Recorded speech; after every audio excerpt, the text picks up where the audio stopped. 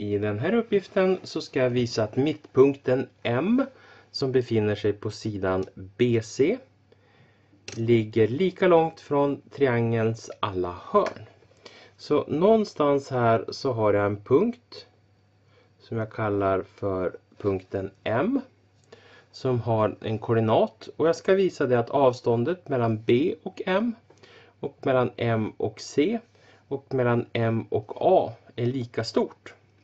Och till att börja med så kan jag säga det att om jag nu plockar fram den här mittpunkten som ligger mitt emellan B och C, då får jag ju per definition att avståndet mellan B och M är lika långt som mellan M och C.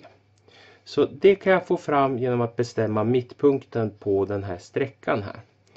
Sen så har jag ett problem, och det är att bestämma avståndet mellan M1 och A1. Och då använder jag avståndsformen. Och så ser jag om det här blir likadant i alla tre fallen. Så det första jag gör är att jag bestämmer koordinaterna för den här mittpunkten. Och det gör jag ju då genom att bestämma mittpunkten i x-led. Och då tar jag och summerar de båda x-koordinaterna. Minus 4 adderat med 10. Så minus 4 plus 10 dividerat med 2. Det här är detsamma som 6 dividerat med 2. Det vill säga det här är detsamma som 3.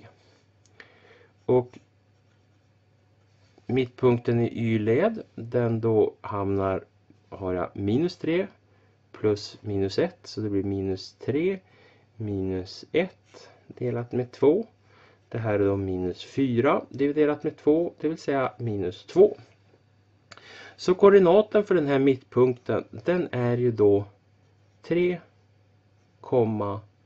minus 2. Sådär.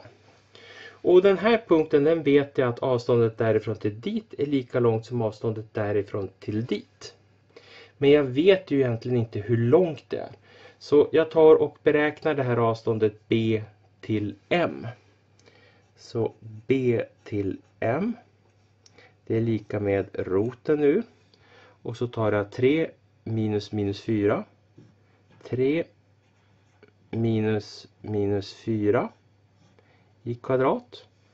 Adderat med parentes minus 2 minus minus 3 kvadrat. Sådär. 3 minus minus 4, det blir 3 plus 4, det är 7. Och så 7 i kvadrat, det är 49. Plus minus 2 plus 3, det blir minus 2 plus 3, det är 1. Så det är 1 i kvadrat som är 1. Så roten ur 49 plus 1, det vill säga roten ur 50. Och här kan man ju, om man vill, då räkna ut avståndet mellan M och C. Men mittpunkten är ju så konstruerad så det avståndet är lika med det avståndet. Så jag skriver här CM är lika med BM enligt konstruktionen alltså. Sen så är frågan den här då. Det där avståndet. AM. Om nu det här avståndet AM är lika med roten 50, så är alla avstånd lika långa. Så det jag gör då är att jag får roten ur, och så sen så tar jag 8 minus 3. 8 minus 3 i kvadrat plus 3 minus minus 2 i kvadrat. Sådär. 8 minus 3, det är 5. Så jag har 5 i kvadrat där. 3 minus minus 2, det är plus 2. Så 3 plus 2, det är 5 i kvadrat. 5 i kvadrat är 25. Så 25 plus 25 är 50. Och roten ur 50. Så alla tre sidor är lika långa.